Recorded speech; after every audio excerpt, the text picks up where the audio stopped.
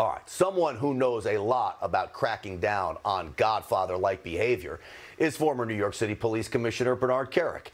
He also has been working with Mayor Rudy Giuliani, who first obtained Hunter's laptop, to help push for much-needed investigations into both Hunter and Joe Biden's disturbing activities revealed on that laptop.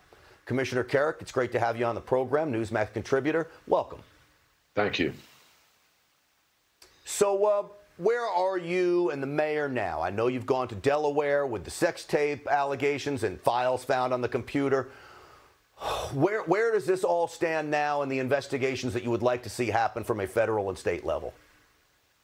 Well, I think at this point we're pretty much through the entire drive that we have, which was a drive of the last MacBook Pro that was left in the vendor's shop in Delaware.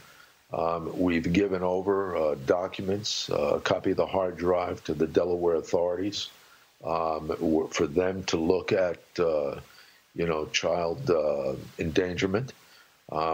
Where that's gone, I don't know. I know they did give it to the Attorney General, the state Attorney General, who gave it to the FBI. My concern is, did they go out and look at the child? Did they interview the child? Did they interview Hunter? Did they interview the child's mom? I don't know if that's been done. It should have been done within 24 hours. If it hasn't been done, somebody should be looking at that because there's a mandatory reporting requirement in Delaware. That being said, we're at a point right now where I think the decision's been made by the mayor and Steve Banner to basically turn over all of the evidence to a number of reporters that are interested because, at this point, CNN, CBS, ABC, NBC, the New York Times, the Washington Post, Twitter, and Facebook have all declined to report fact. These are facts. Yeah. This is Russian disinformation. Commissioner, I have to ask you, we just played some of that tape. Steve Bannon has played some of the tape as well, where he appears, Hunter does, appears to say he's partnering up with a Chinese spy chief. What do you make of that tape? Can you confirm its legitimacy? Had you heard it before? I have heard it before. It sounds like Hunter, somebody else, listen, if you don't believe me, and you don't believe, the emails themselves and the videos of Hunter that's on the laptop, you have to believe Bobulinski. He was there.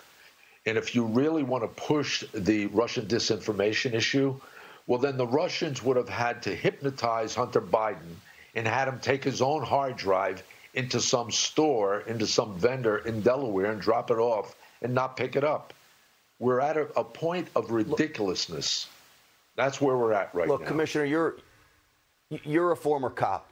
You've got you and the mayor's laptop that you uncovered all the evidence. You've got Peter Schweitzer, who went to a different Gmail account, had permission to search through it, finds very similar evidence. Then you've got Bobulinski, who's confirming it all. That's three separate sources. There's others out there. That's called corroboration, and it lends to credibility, does it not? Well, it lends to credibility, and the evidence is overwhelming. So there's three elements here. There's the child endangerment, which the state authorities should be looking at. There's the FBI criminal investigation that has to be ongoing. If it's not ongoing, everybody in the Department of Justice and the FBI should be fired. And there's another element, and that's the SEC investigation. They have to be doing an investigation. These guys, the SEC violations alone that was uncovered by Jack Maxey that works with Steve Banner, it's overwhelming. It's overwhelming. Anybody else would be in handcuffs right now.